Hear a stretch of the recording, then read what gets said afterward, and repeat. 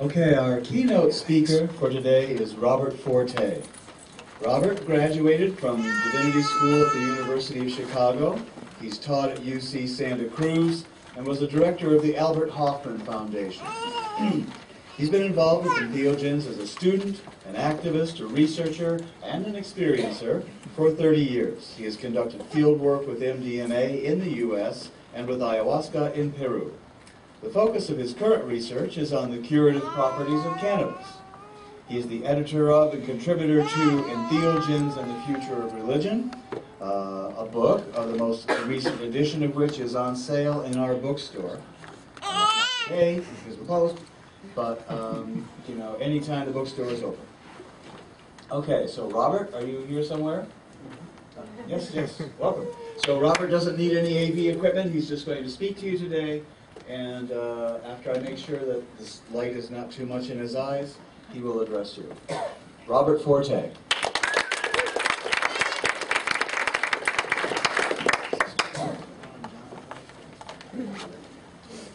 So, how's this sound? Thank you very much.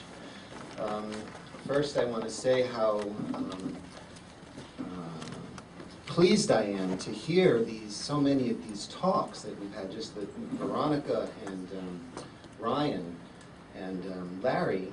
I've been so bored with what a lot of people in the mainstream media have been calling a psychedelic renaissance, and all this appealing to authorities to do research in a paradigm that is really not effective for entheogens. And so I'm going to talk a little bit about my past and how I got to be here.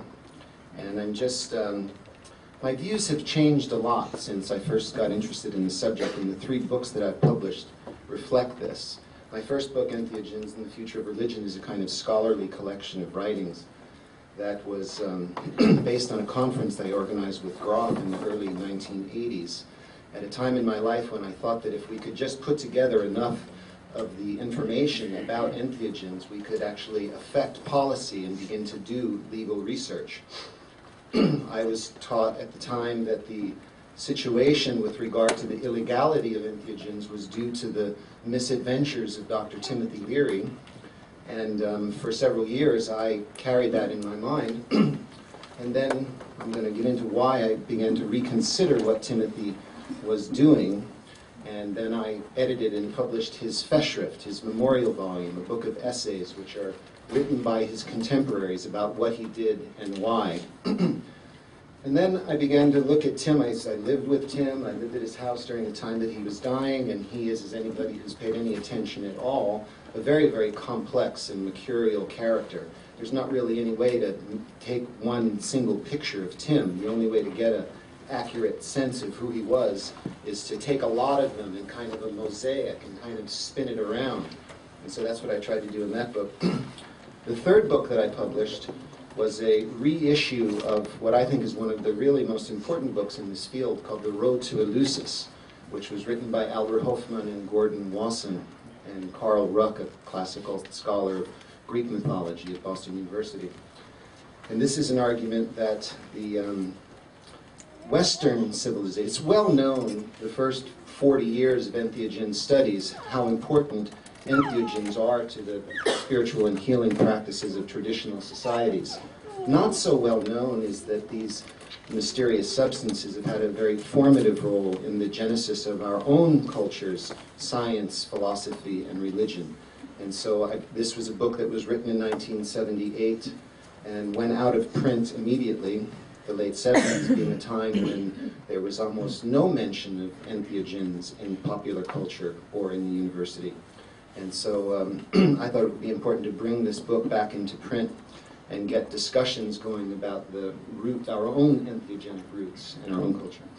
So I thought what I would do for this talk is kind of divide it into 3 sections. The first one being sort of autobiographical, so you can hear my own story and you can see why I've come to the viewpoint that I have, and if you want to listen to it at all. The second part, I want to talk a little bit about what Leary was really all about, not only Timothy Leary, but Frank Barron, who is almost unknown in entheogen history. but was one of my teachers and was Timothy Leary's best friend. And as I was telling Larry a moment ago, you know, a lot of people are unaware that the first attempt to popularize psychedelic drugs in our culture, again, the ministry, you might say, of Timothy Leary, was actually inspired by Frank Barron, who was his best friend and the guy who turned him on, and is one of the foremost researchers into the psychology of creativity. And it was his idea that what our culture needed was to excite creativity, not just for artistic sake, but for political reasons. This was a political movement. And the difference between the creative personality and what many psychologists in the 40s and 50s were beginning to research and talk about as the authoritarian personality.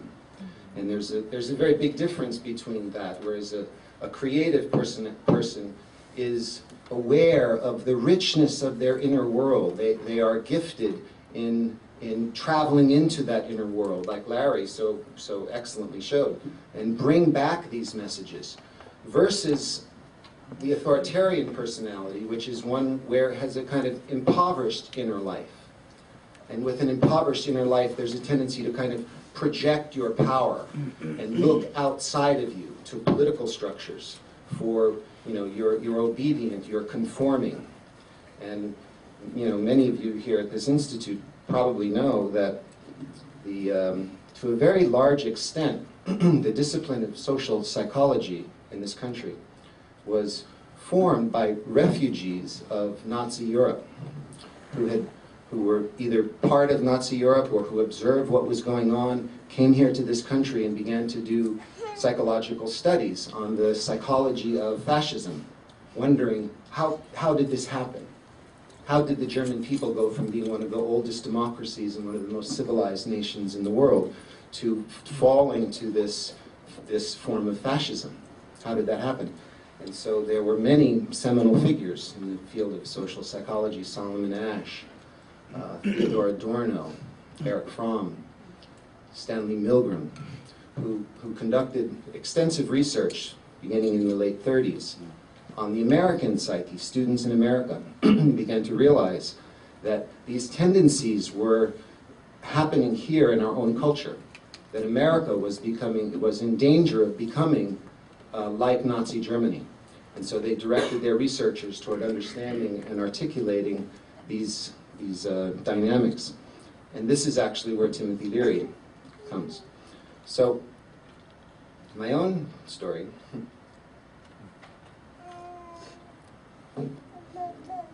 I was, Veronica mentioned her mother. I have to give a little nod to my mother here because my mother is very Catholic and we had all this same sexual and pharmaceutical prohibitions, but I was a little boy. It was about 1967, and near where I grew up there was a stream that I used to go to and play all the time. It was my little paradise, my Eden. And one day I went down there, and this very strange thing happened. I was sitting on the stream, near the stream, and I saw a paw print in the sand. It was probably a dog, but I fantasized that it was a bear. And I had my first mystical experience. I had a feeling of the flowing stream was the blood in my body. The wind that was blowing through the trees was my own breath. The ground that I was sitting was my own body. It was a very brief, fleeting, mystical experience that so excited in me that I ran home to tell my mother. She was taking groceries out of the car. And I said, "Mom, you won't believe this. I turned into the stream." She kind of looks at me and I said, "Mom, when I breathed, the wind blew." She looks at me and she says, "Bobby, if I find out that you've been smoking marijuana, like that Ricky Scarzello, you're in big trouble." And I thought, marijuana will do that? Actually, I had no interest in this subject. I should say this is another, it's kind of strange thing. Not long after that, I was supposed to do a report for my 5th grade class. And Look magazine had just, this was 1967, Look magazine had just come out with this big cover story on LSD, big LSD on the cover. It was I had to do current events presentation, so I grabbed that copy of Life of Look magazine as I walked out the door and went into my class, totally unprepared, and I asked my teacher, what is this? What is LSD? What does that stand for? And the only evidence that the 60s ever happened in my town in New Jersey, she said, "Let's save democracy." Now, of course, that went right over my 11-year-old head. I had no idea, and I didn't actually think about it very much until I was in my 2nd year of graduate school, and realizing that this was the incentive behind what a lot of these original, particularly, as I said, Leary and Barron. And so, but I was really I used cannabis, but I was really very straight. I kind of fancied myself as an athlete and a scholar. And weirdly enough, the sport that I focused on was the game of golf. Now, I could be the only person for whom golf was a gateway drug, because I was interested in learning ways to improve my concentration in this game of golf. And my little brother had gone to a football camp and met Joe Namath, the quarterback of the New York Jets, who was very into transcendental meditation.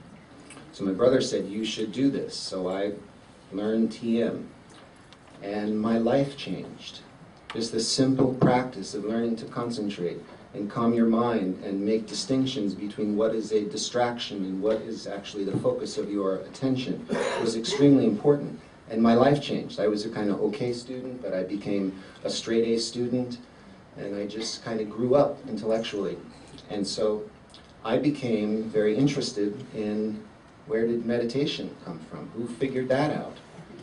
And so I was in my 2nd or 3rd year at Columbia University in New York, and I took a course on the history of Indian Buddhism. And the first day of class, our professor was talking about the Vedas, mentions that the Soma, of course, the Rig Veda, the sacred plant, which is the oldest writings about the origin of Indian mysticism. It's all about the Soma. And he mentions that Gordon Wasson, who was actually a banker and an amateur scholar, had written the most convincing work on what was Soma, and had concluded to the satisfaction of most scholars that it was this psychedelic mushroom, Amanita muscaria. Well, in that moment, just that recontextualization of what psychedelic drugs were. I mean, I remember sitting there, I was in the front row of the class, and I thought, you mean all that stuff that I've been putting aside that kids were taking that just seemed to make them weird actually have this important and very dignified history. And so I left the class and I went to the bookstore and I started reading everything. I was a very thirsty student and read all the books that were available on this. And and then I moved to California. It was time to move to California, and I enrolled at UCSC, and just by good luck, I was taking graduate courses, and I ran into Frank Barron in a graduate course on personality assessment. And mostly Frank just told stories about his career, and he would constantly mention Timothy Leary. And I thought, Timothy Leary, whoa, whoa. And so, again, this is now the late 70s, and those of you who are old enough to remember, that was a time when psychedelics were kind of absent from our culture. There were no conferences. There weren't really many books. The Road to Eleusis kind of came and went. There were a few kind of social histories of the 60s, but this was a period where nothing was going on. And so Frank inspired me to do some work in this area. I said I'd be interested in looking at this, and he said, well, why don't you organize a conference? And so in 1981, I, with a group of people in Santa Cruz, mostly Peter Stafford, who wrote the Psychedelics Encyclopedia, and I, with no money, put together a conference called Colloquium 2, The Future of Consciousness Research. And this was a free conference. We sent out a bunch of invitations, and to everybody's great surprise, nearly 1,000 people showed up. This was a conference. Stan Groff came up from Esalen. Timothy Leary came from Beverly Hills. Name somebody, they were there. Hundreds, there were about 1,000 spectators and maybe 100 people came. And I was just astonished that there could be such fantastic interest in this subject that was, again, kind of absent from our culture. And so, again, lucky, Stan Groff invited me to come to Esalen and to go take part in his seminars and be his assistant, and he was developing the holotropic breathing. And I deferred my admission to graduate school and started working extensively with Stan and learning about his whole model, and it was a very, very exciting and very, very rich time, but it was very impractical as someone looking to start a career. So I went to the University of Chicago with an idea to use the kind of prestige and gravitas of that school as a springboard to try to reintroduce psychedelic drugs in this kind of scholarly religious model. And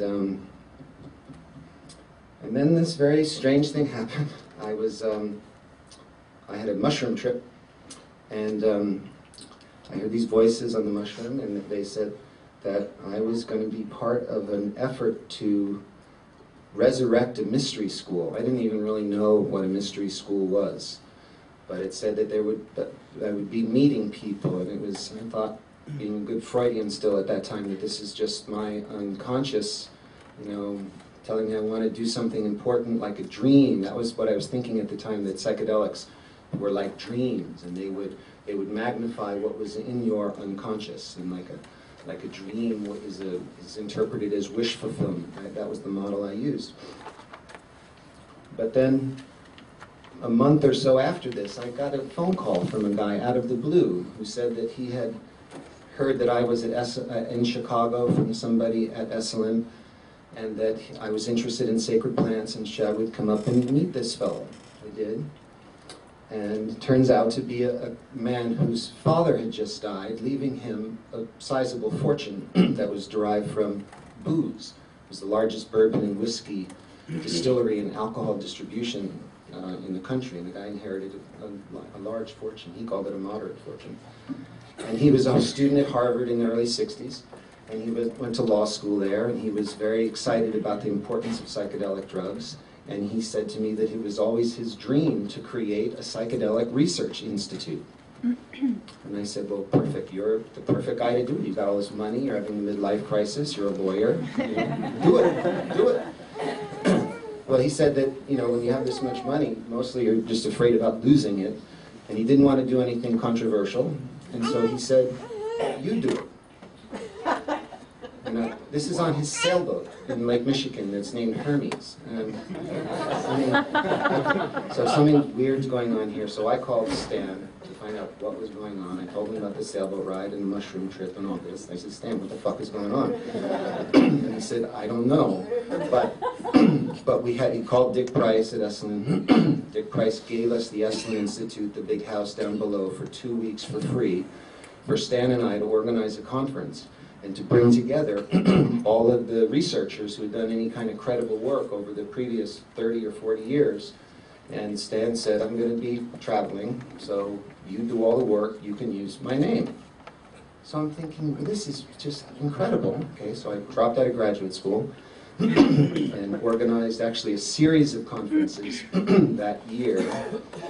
And this little adventure was kind of facilitated by the fact that I had, somebody gave me a little bit of MDMA, and I was very impressed with that drug. This was in 1981, I think, or 82.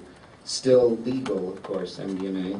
I wanted to know everything about it. They said, this fellow Shulgin up in Berkeley is the guy to talk to, so I just went up to Berkeley, and after Sasha was done lecturing at UC Berkeley, I introduced myself as a student of this subject, and I had this MDMA, and I understand he knows a lot about it, and would he give me some?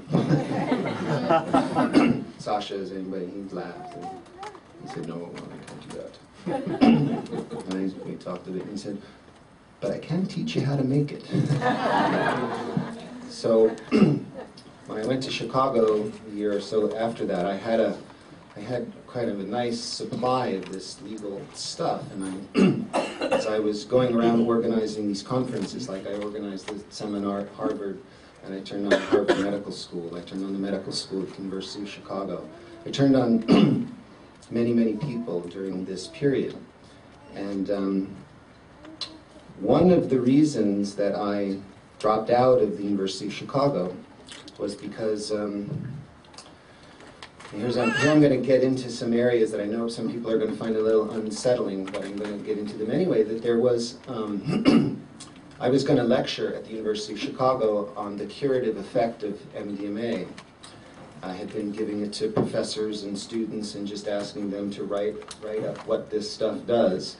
And then on the day that I was going to give this lecture, May 31st, 1985, was the day that the DEA declares MDMA illegal. And they announced that the reason that it's illegal is because there were studies that showed that it caused brain damage, that it caused this depletion of serotonergic receptors in the brain. And the expert on this serotonergic damage was a man named Charles Schuster, who was the head of the University of Chicago Drug Abuse Research Unit.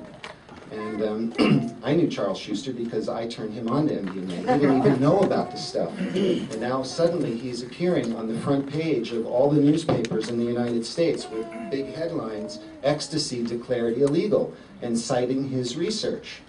I was incredulous. I was about to go lecture to professors and students who I've been giving this stuff to. And now there's this University of Chicago scientist saying that it caused brain damage. I don't know if you've ever been to the University of Chicago, but they really value their brains there. And so I went rushing down to Billings Hospital to talk to Charlie, and I said, what is going on here? How are you the national expert all of a sudden? What is this business about brain damage? I was kind of upset. And he said, calm me down. He took me back into his office. He said, look, I know you're very upset. He said, let me just try to explain this to you. And with a kind of wave of his hand, he says, look, I have a really nice setup here. The government gives me a lot of money. Sometimes I just have to do what they ask. And so I thought, okay, and I gave my lecture. I said what he said. I said, we have a problem here. I said, this is actually a very interesting and kind of exact recapitulation of what happened with LSD. I'm sure many of you are aware of this, that when LSD first became popular, partly because of Leary and many other factors, that there were widely publicized studies that LSD caused chromosome damage. And I thought that LSD caused chromosome damage. I thought this was kind of scientific knowledge. I stayed away from it until I began to read into the field and realized that there was, in fact, a study done by government-sponsored scientists in the mid-60s saying that LSD causes this chromosome damage, but then there were follow-up studies numbering in the hundreds that showed that this is complete bullshit, that in fact caffeine causes more chromosome damage in the way that you do these studies, or nicotine, or alcohol, and that this was an enormous scam with LSD, and I could see that it was with MDMA as well. And so what happens, and you're probably aware as I am, that MDMA from 1985, in the early 1980s, this was a secret stuff. No one had ever heard about it. It was an underground thing, distributed kind of in hushed tones. This is magic stuff. Take it with somebody you love. It's going to, Lester Grinspoon at Harvard Medical School said this is the most important drug that has ever come down the pike in psychiatry.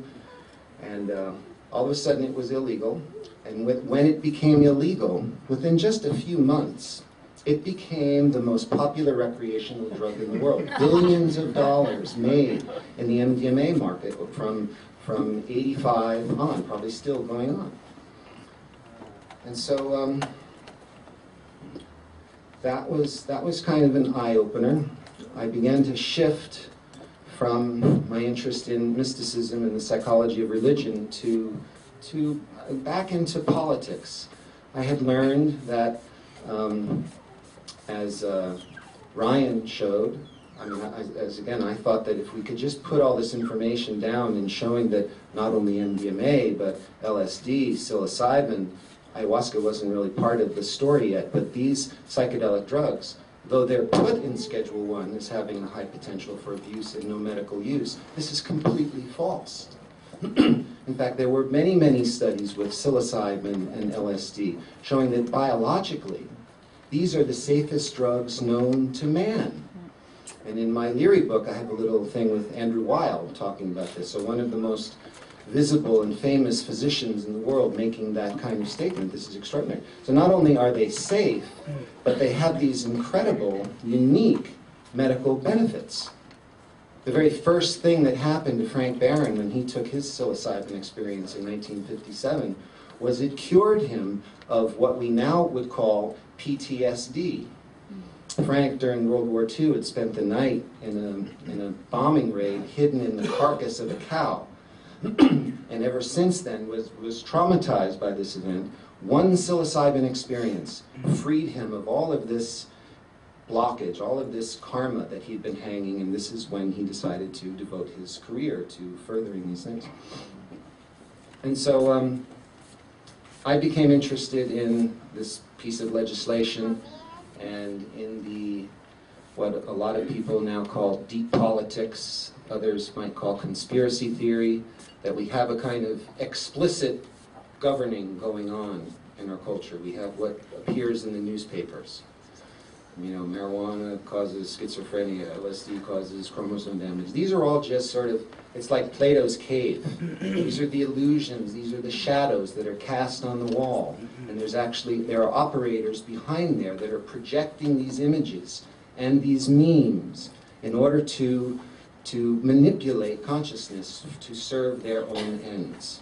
And this happens, of course, a great deal with all kinds of military issues, but it's very easy to see it with regard to drug politics. And so, where am I here? What year am I in?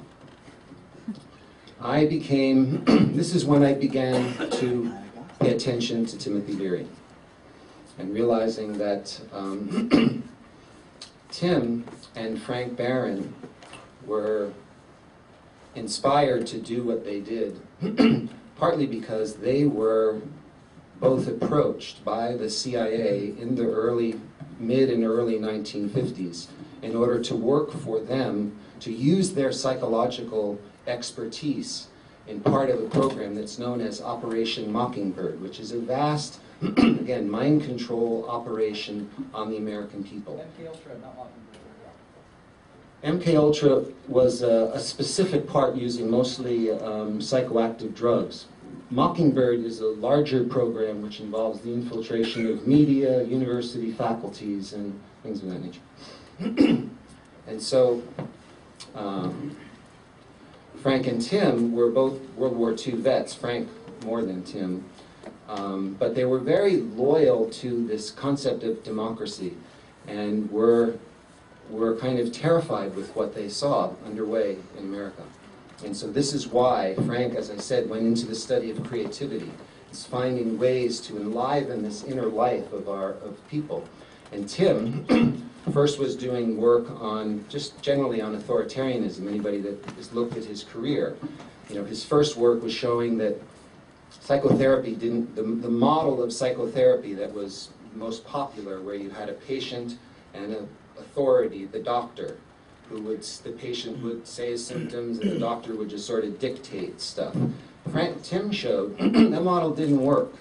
Actually, what worked better was people just getting together and talking to themselves. That the ordinary passage of time, Tim found in his early work, was better. So he was countering this authoritarian model right from the very beginning.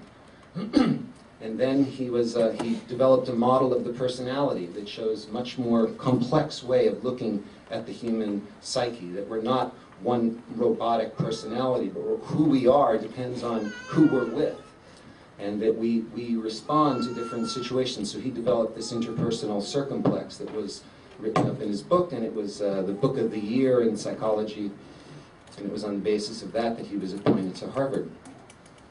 And then Frank had his mushroom experience and told Tim that this is the thing that we've been looking for. This is not only going to revolutionize American psychology, but it's going to help avert this this authoritarian menace that we see now coming upon us.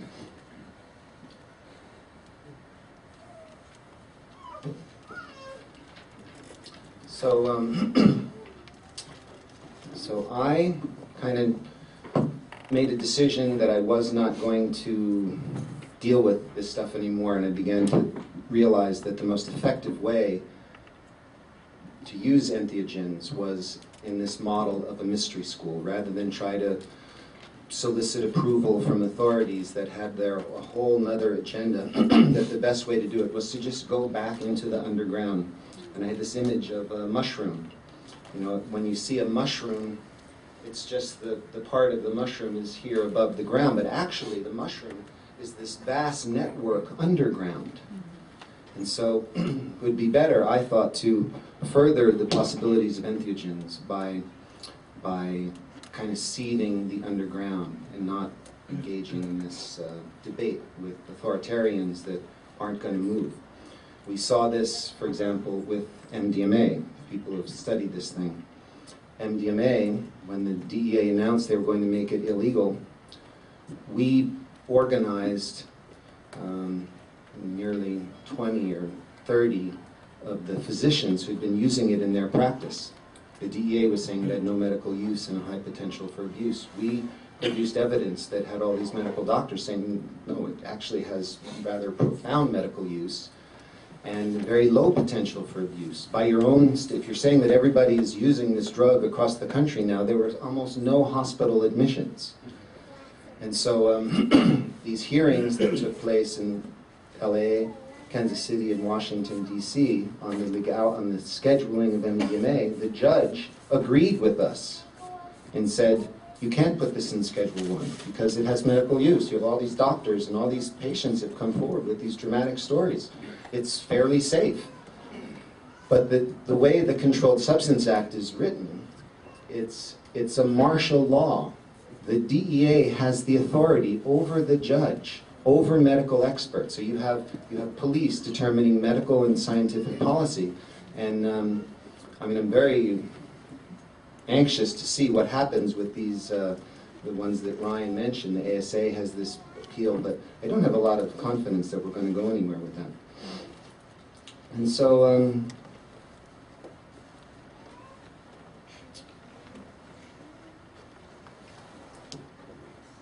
that's pretty much how I got to be here. It was it was like an unsolicited education with a lot of synchronicities and a lot of really very extraordinary experiences, and I'm still trying to figure it out. But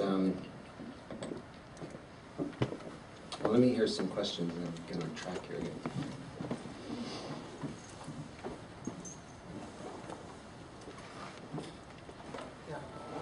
How closely have they examined the mechanisms of neurotransmitter, the integrity in relationship to that drug? Have they done any studies, as far as you're concerned, that really, on a microscopic level and maybe radio nucleotide tagging and identification of receptor structures and You're asking a question that is out of my expertise. So when I wonder that about the relative safety of MDMA, I ask neuroscientists, and I've been assured that pure MDMA in effective therapeutic doses once a month does not cause any serious damage. That said, I would add that of all the entheogens, it is by far the top 5 or 6. It is by far the most toxic. The LD 50 of MDMA is still somewhere like around 15, I think, something like that, where people have suggested that if you take the LD 50 is a term at which point, what dose, half of the laboratory animals will perish. And so something like 15 times an effective dose with MDMA will cause toxic and possibly fatal reactions. Whereas with LSD, the LD50 has not even been established, or with psilocybin, it hasn't even been established. So, Thank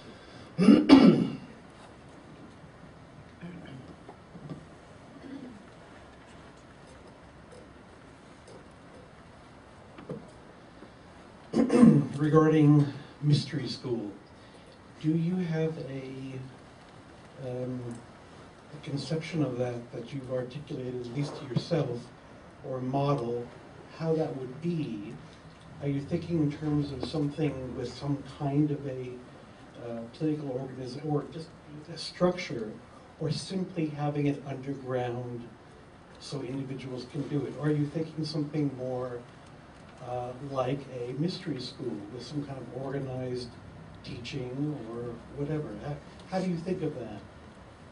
Well, you know, as I was listening to the presentations earlier in the day, I was thinking that this is really an example of a mystery school.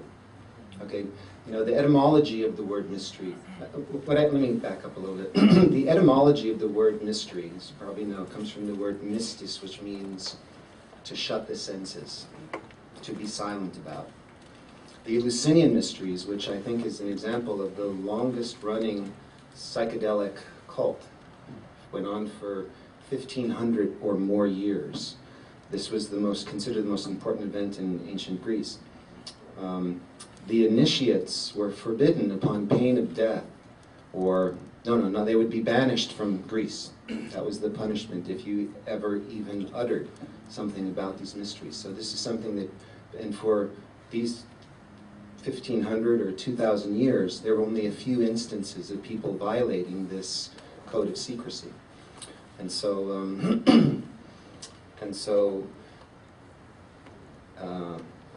Plato's cave story may be an example of this. That here's, you know, Plato's allegory of the cave, I trust, where here's a person who has broken out of a cave, who then tries to explain to people who have not broken out of the cave what he's seen, and this person is killed.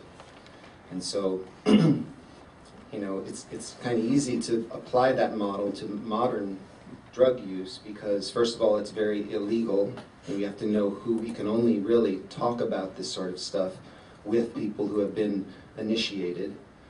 And there's a kind of, the model that I'm suggesting is a kind of hybrid mystery model, and that we have an underground community and we talk only among initiates.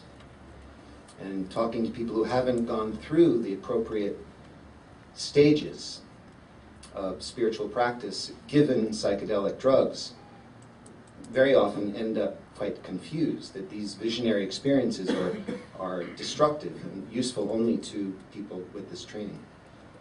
In fact, let me read this. This is how I concluded this first book. This is one of the oldest Sufi stories. It's called Isa and the Doubters. It is related by the master Jalaluddin Rumi and others that one day Isa, the son of Miriam, was walking in the desert near Jerusalem with a number of people in whom covetousness was still strong. They begged Isa to tell them the secret name by which he restored the dead to living. He said, "If I tell you, you will abuse it." They said, "We are ready and fitted for such knowledge. Besides, it will reinforce our faith." "You do not know what you ask," he said, but he gave them the word. Soon afterwards, these people were walking in a desert when they came upon a heap of whitened bones. "Let us make a trial of the word," they said to one another, and they did. No sooner than had the word been pronounced than the bones became clothed with flesh and retransformed into a ravening wild beast which tore them to shreds. Those endowed with reason will understand. Those with little reason can earn it through a study of this account. The Isa in the story is Jesus, the son of Mary. It embodies a similar idea to that of the sorcerer's apprentice. And so, I don't know if that answers your question, but I think that we need to, and again, this is, you know, in this current renaissance, we're seeing in the mainstream media a great deal of enthusiasm about the properties of psychedelic drugs. And I can't help but think that this is may be part of the same process that we saw in the 60s, although psychedelics were, the more the government tried to repress them, the more they were used.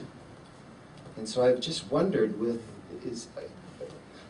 in this flurry of press that we see about psychedelic drugs, if you notice this the way I do, that there's a formula. They say that psychedelic drugs were finding, use in our culture in the 50s and in the 60s. But then Timothy Leary came and ruined it for everybody. And I'm not sure that's really accurate, that Tim ruined it for everything. Tim was like a guy who discovered a treatment for something that was, and then told everybody to take it. And how is it rational that there would be a prohibition on research because of a guy's popularizing the effects of them? And so, another question, please. So I'm not sure your position, as you know, the polarity between Aldous Huxley's view of giving the material to intellectuals, artists, so and other such people, as opposed to Leary's more democratic, give it to everybody, and maybe KQ's even more so. So, is your position changed to the middle somewhere in there between those two? Or? Well, again, I'm kind of in the middle of this. Now, I'm glad that you mentioned Huxley, because it's kind of well known that Huxley and Leary had different intentions. But I think that it's, first of all, important to look at where they're similar. That Huxley also saw American culture going in the direction of totalitarianism, okay? And that he and Tim just differed on this one little thing. He thought Tim was being a little too enthusiastic at first. And, but they really shared the idea that this could be, Aldous Huxley called LSD the atom bomb for the soul. Now, since we mentioned Huxley, I want to also say that Huxley's position on drugs is so very interesting, because the first thing that Huxley writes about psychedelic drugs is before we even had the word psychedelic drugs, is he writes Brave New World. Okay, this is a dystopia novel. Everybody knows the novel Brave New World, of course. This is a totalitarian society. Only the people think that they're free, and all of their resources are drained into this vast war machine, and they're really just robots in this highly technical society. And whenever they get a little anxious, whenever they start to feel that they're prisoners of this regime, they're made to go on what's called a soma holiday. They're given a drug, which Huxley describes when you listen to the descriptions of soma. It sounds like MDMA. It sounds like a drug that makes you feel like everything is okay, even when everything isn't okay. And so there's a real curious thing to my mind about the all of a sudden extensive popularization of MDMA and this drug being used. And it's interesting to me, and here I'm probably going to offend some people again, is that if you compare the political sensibilities of the 1960s psychedelic generation, which was really based on, it was an anti-fascist, anti-war movement, okay? And the young people of the 60s helped end that war, okay? We are now, for the last 12 years, been in the longest and costliest wars in U.S. history. And we have I'm sorry, I'm disappointed with the response of the body politic to these wars.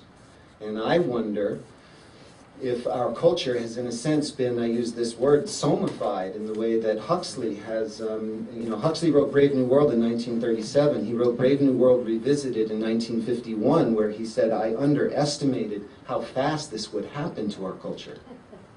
And if Aldous Huxley was around now and saw, and then furthermore, just to continue on this, I have it on good authority that at least one major operation which supplied enormous amounts of MDMA and enormous amounts of LSD, that these people that were doing it were protected by the government.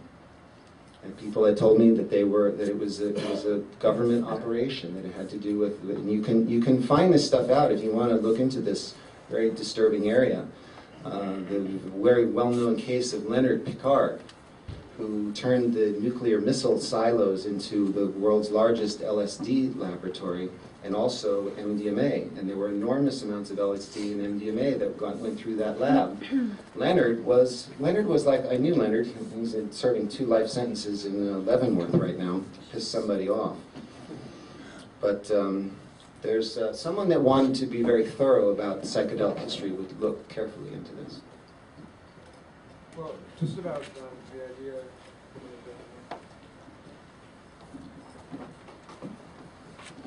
the idea of the prevalence of soma within our culture. Terence McKenna identified it as television, because people, they return to their homes and they're completely distracted by this glorious, vibrant thing that's trance-inducing, and they watch it for hours and hours. And you know, the average American consumes something like 6 hours of television a day, and it is very much like the soma drug, where if you feel lonely or you feel depressed or tired, and you turn on the television and it takes you away from that. It zaps all awareness from yourself, and it you know, takes away your ability to assess those emotions and to transcend them, which is something that the psychedelic drugs, including MDMA, have potential to assist in. So I think that MDMA can't really function as soma in that way. I don't think someone would take MDMA and then see the rise of totalitarianism within American culture or around the world and be okay with it necessarily. I mean, that's just my opinion. Yeah, well, you can certainly make a good argument that the way television and the whole popular culture is a form of soma. A very important book by media critic Leo Postman, Amusing Ourselves to Death, kind of hits on this. But I would take issue with you about MDMA, and and I'm a great fan of MDMA in certain contexts and been quite involved with it for a long time while it was legal. And I'm not sure. There's a kind of apathy, and like everything is okay.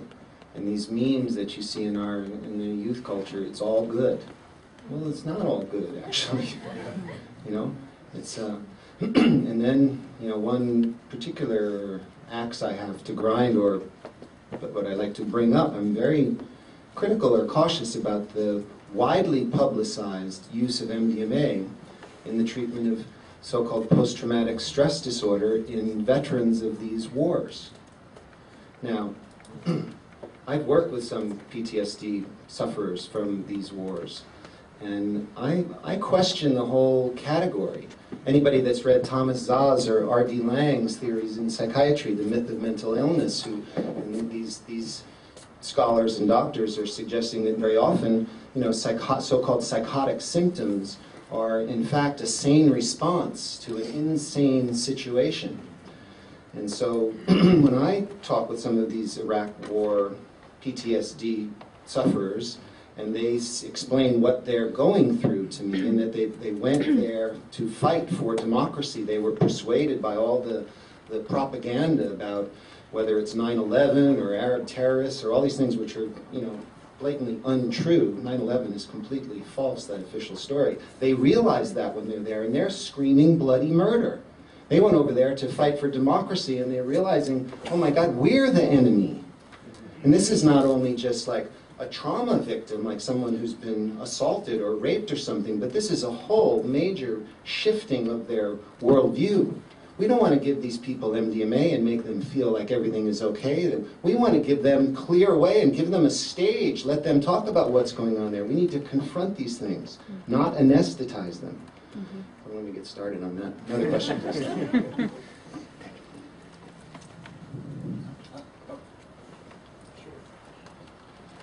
Yeah, sorry. Whatever. Sure, I'll do it, thanks. Since we're already over here. So I see if I have a little bit of a preamble to my question, I apologize. But basically, I think we see something repeat throughout history. And, we see that society tends to sort of vilify and demify a group of people, systematically take away their rights, maybe incarcerate them or round them up in some way, and dehumanize them. And then the politics and the media kind of convince the public this is a good idea and we need to be tough on these people and these people are the enemy, and creates fear, right? And I think you know what I'm talking about, and I can think of many examples, the drug war being one of them. But I don't think we see a guy behind the curtain pushing that forward every single time. I think it's something that happens that's inevitable because of the way people think. As a drug policy activist, I've interacted with a lot of politicians that will tell me behind closed doors, you know what, Daniel, I agree with you. But the problem is that they can't exactly campaign on well, let's not be tough on drugs, let's be scientific about drug policy stance, because it's too long of a soundbite, and people will call them soft on drugs. So I think there's something inherent about human nature that drives us. I mean, yes, there's obviously manipulation. I definitely agree with you that there are lots of examples in drug policy and elsewhere where the government has been engaged in manipulation. I think history irons that out, because I think a lot of the stuff comes out over time as people get older. But it's not all manipulation, and do you really think there's a guy behind the curtain pushing it forward? Well, it's complex, of course, and I think that both are going on. I think that there are people behind the curtain who do push it forward, and then I think that sociological processes take over. There are a lot of people who are unaware, for example, that the cocaine trade and the heroin trade, some very excellent work has been done, important dissertation at Yale, of all places, by Alfred McCoy on the politics of heroin in Southeast Asia, and that there are billions, since the Vietnam War, since the end of World War II, what scholars might call, my friend Danny Sheehan will call it the secret team, the shadow government. They use the illegality of drugs generates billions and billions of dollars. A Pulitzer Prize-winning book by James Mills, The Underground Empire, argues that there's more money in illegal drugs than there is in oil and in weapons. We talk about the military-industrial complex and the power that has over our culture. But the underground drug business is, according to James Mills, is even more powerful and more money. And so that's one book, The Politics of Heroin in Southeast Asia. The crack cocaine epidemic during the early 1980s, the flooding of our cities with crack cocaine. It's fairly well established by people that have looked into this, that these are underground operations, covert ops of the U.S. government. Gary Webb wrote some very important books and was suicided because of it. And you just have to look at this, that these are not exactly farcical policies, as Ryan had pointed out, but these are actually very good policies for people to make a tremendous amount of money that's off the books. And so, I think both of those are true. Yes, I think there are people behind the curtains, and I think that there are sociological processes that make it much more complex. Please.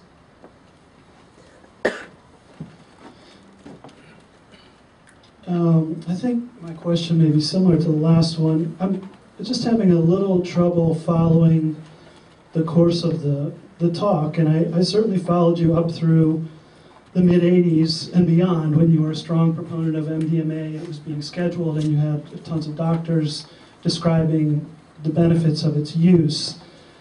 So I'm just not quite clear on how we get from there to your position now, where you're very skeptical about, seems to me in a way, the establishment coming around perhaps 30 years after you were a strong proponent of it, to realizing some of the benefits of, I don't want to get into heroin too much or other drugs, but the benefits of psychedelic drugs in particular. So what am I missing? What is your main concern? Is it the popularity and there's not enough teachers, or there's some sort of conspiracy and we're going to be brainwashed by the popularization of psychedelics? I'm not understanding the core issue that you have.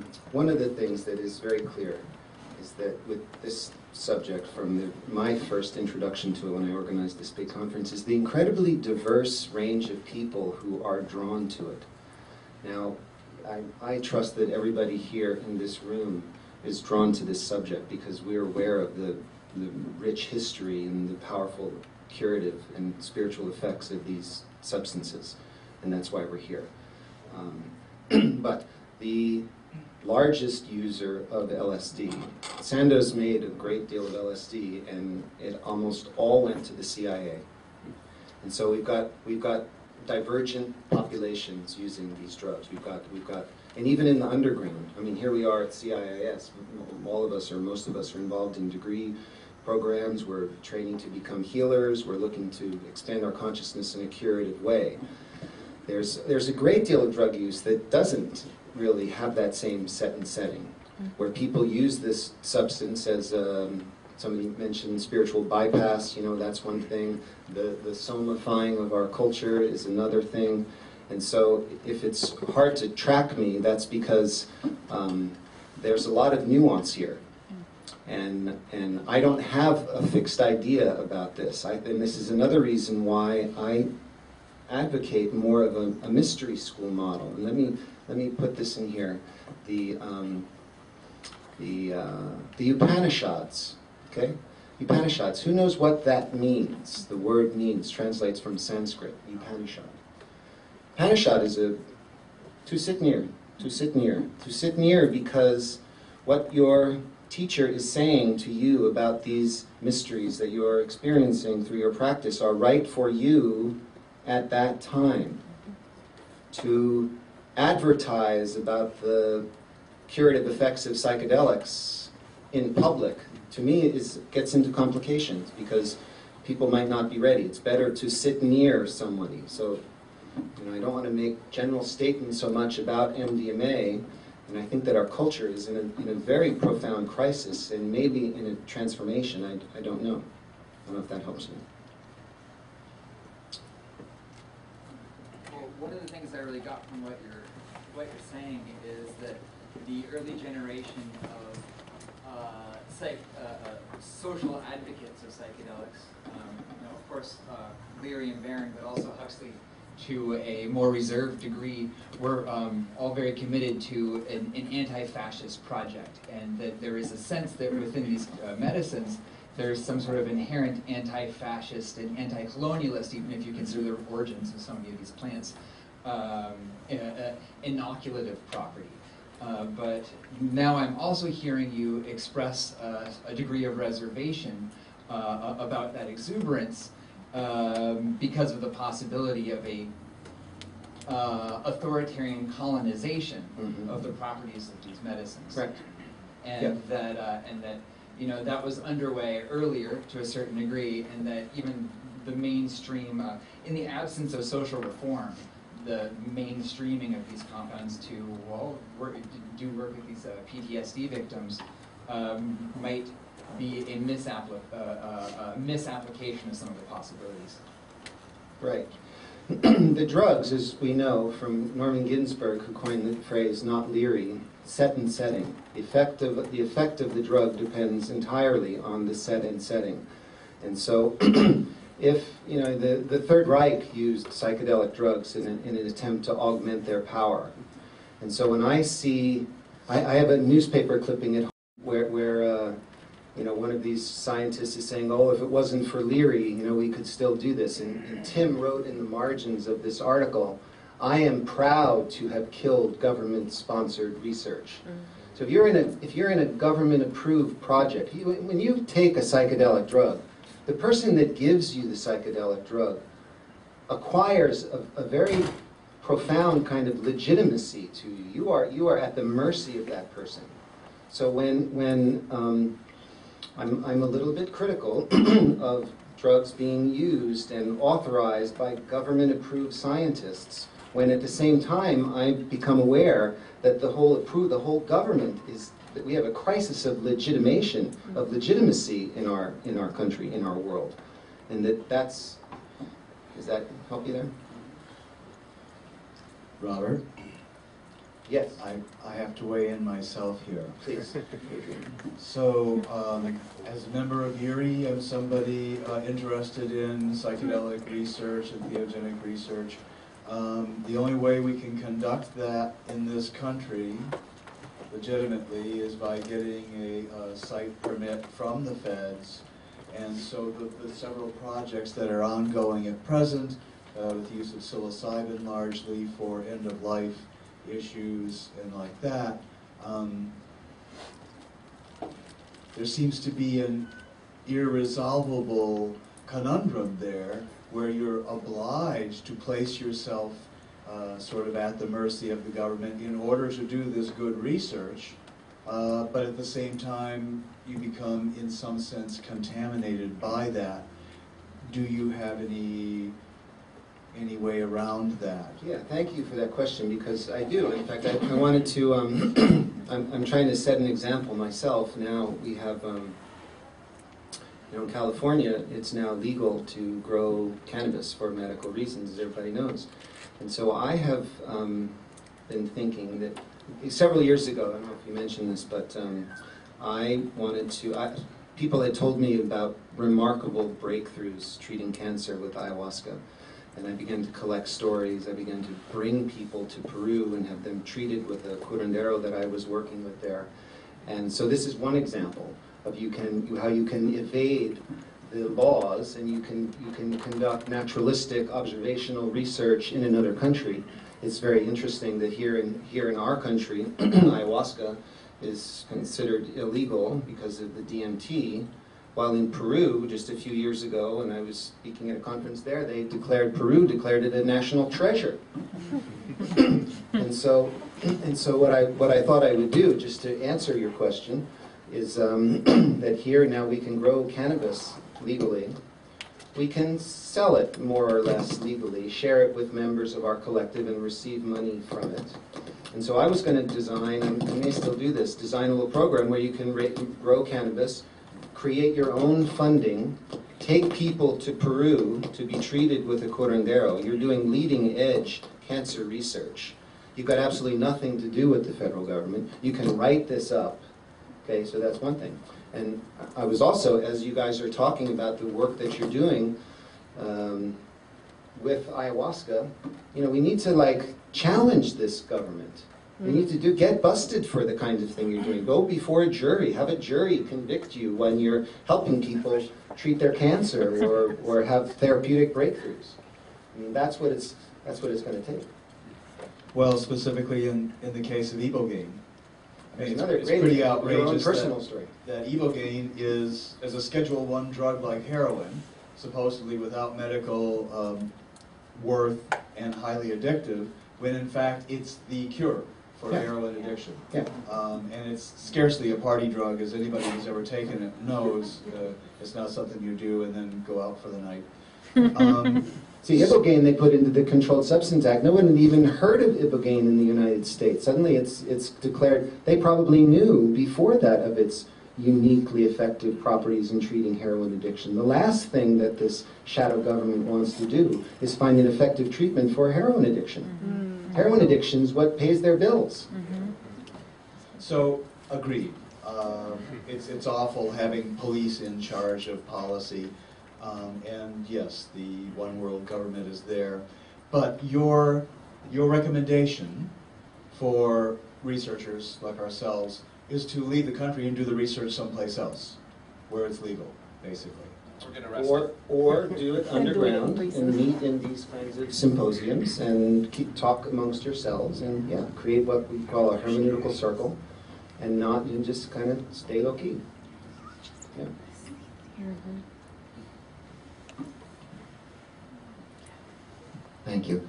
I'm just trying to get clear about the multi-pronged nature of your critique, and maybe you could help me, and I'm trying to enumerate them and list them. It seems like you're most concerned about the blunting of the critical potential of psychedelics, and that can happen in a number of ways. One of the speakers mentioned authoritarian colonization, which would, I suppose, would be a critique that was formulated by the Frankfurt School originally, not, of course, with psychedelics, but that sort of critique of any kind of subversive potential in the society and how that the forces of power can denature that.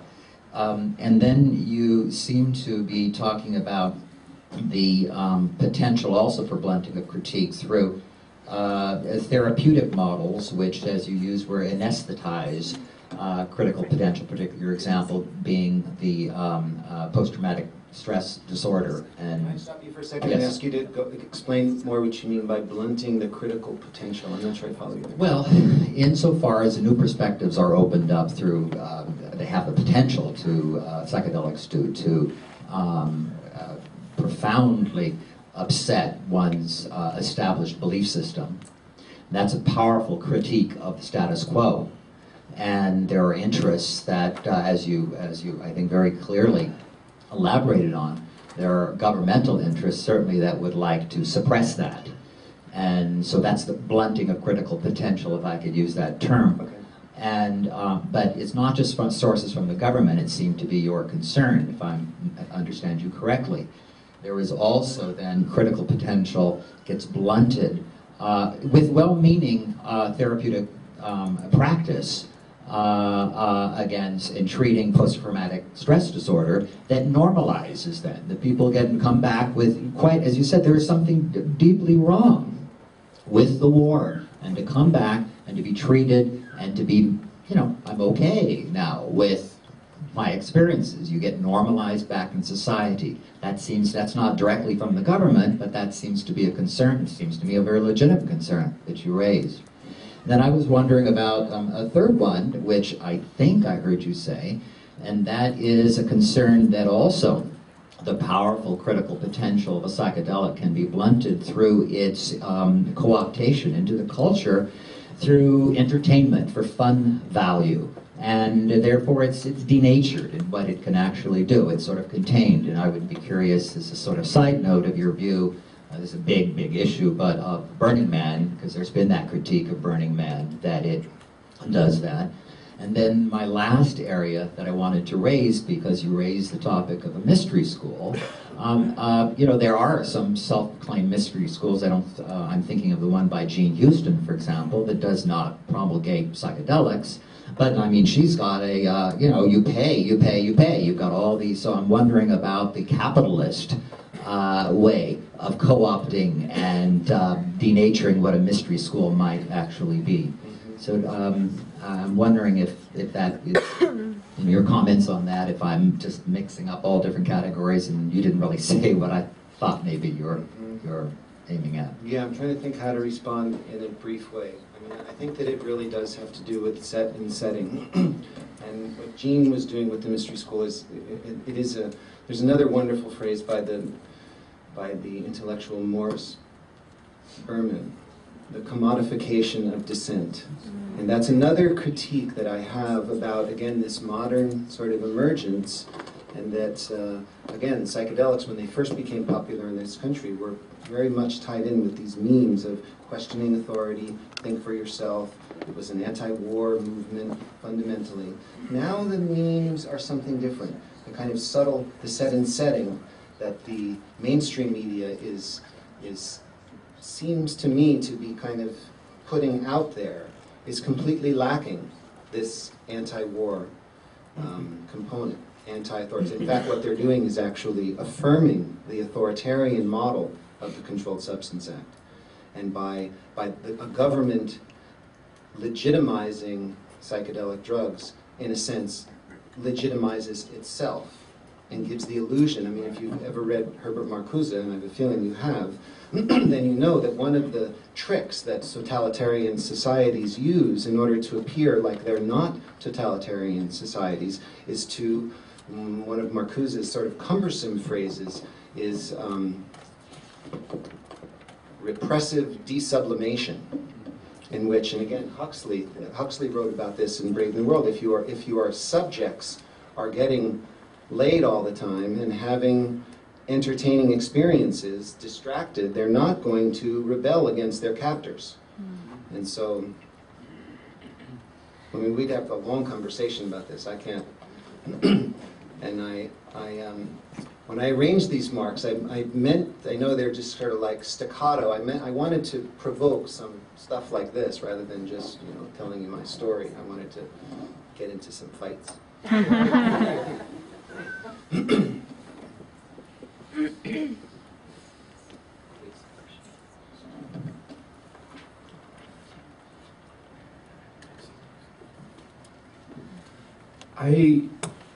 I have a question about entheogens and psychedelics. I really celebrate them, but I'm also really afraid of them. Good sign. And I watched the Spirit Molecule documentary, and Rick Strassman, I think, said that the reason he stopped doing the research with participants was because he was kind of pushing people off a cliff, and then wasn't quite taking responsibility for how these people were going to reintegrate this awakening into their normalized linear reality. And then the fact that it's illegal creates this kind of paranoia or stigma that you have to deal with when you come back to the normal society. I would like to be more involved with entheogens, but I'm not sure that I can reintegrate what goes on out there into my linear. When you say out there, you mean in your experiences. Mm-hmm. Yeah. Yeah. I don't know if they're out there or in there, but yeah. Experiences. They feel like they're out there, but they're in there too. There's maybe no out there or in there, period. But I guess my hesitation is that because it is illegal and because I don't, other than friend circles, I wouldn't really know how to reintegrate the lessons learned or the teachings or the information that I've garnered from the experience back into a day-to-day functional, productive reality. So I guess I'm just putting that out there as where I am as an issue. Yeah. And how would you recommend maybe growth in that area? Well, I'd recommend hanging out around CIIS a little bit. I don't know about you, but I have confidence in the path that you're on, and that I would just be patient, and it takes a while. And you're not going to get any fast answers to this, but you have a natural intelligence and an inquisitive mind and a very wise caution. And so those are good tools to advance a little further on this. You know, Rick is an old friend of mine, and a very, very highly ethical and moral guy, and he went through hell. But, you know, after getting, I almost did a PhD with him on that project, and we talked about this a lot between the Buddhist community that he was part of, giving him shit for doing this, and then the responsibility that he felt for, as you say, guiding people into these very, very unusual realms in a set and setting. I personally think that was not really conducive to a kind of integrated sacred experience, but a set and setting that would encourage a lot of bizarre stuff, like, you know, he's got all these insectoid stuff and people feeling like they're part of being probed, and a lot of the kind of abduction phenomena appears. And he's, well, for God's sakes, you're strapped in a hospital room in bed, you got tubes out, you got sticking stuff up your butt. Of course you're going to have these kinds of experiences, you know? And Rick was much more relaxed about guiding people in DMT trips in a less formal, government-approved context. So. Ladies and gentlemen, we'd like to thank Robert for presenting for Erie.